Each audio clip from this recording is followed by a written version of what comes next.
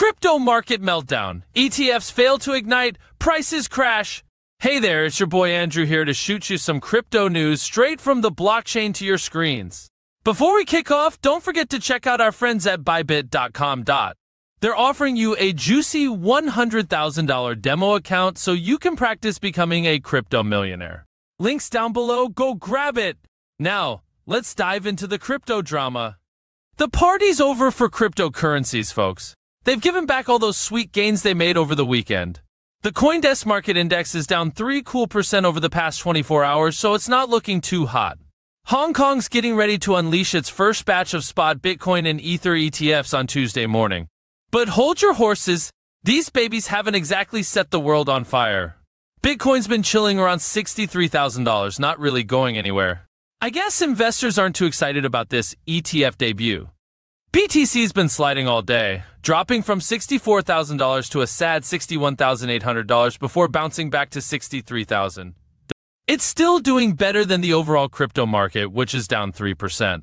Altcoins are also feeling the pain. Ethereum, Solana, and Dogecoin have all lost 4 to 6%. For weeks now, the crypto market's been stuck in a rut.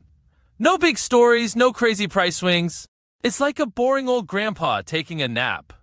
Even though these Hong Kong ETFs are about to drop, they're not causing the same kind of hype as when the US spot Bitcoin ETFs launched. Back then, BTC nearly doubled in value in the months leading up to the big day. But this time around, investors are like, meh.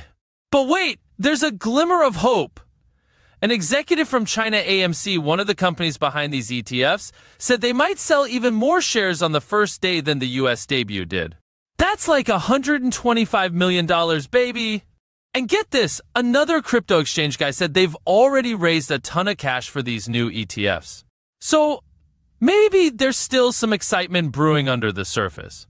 The China AMC boss also said that these ETFs are going to be great for crypto because they'll bring in more money and get more people involved.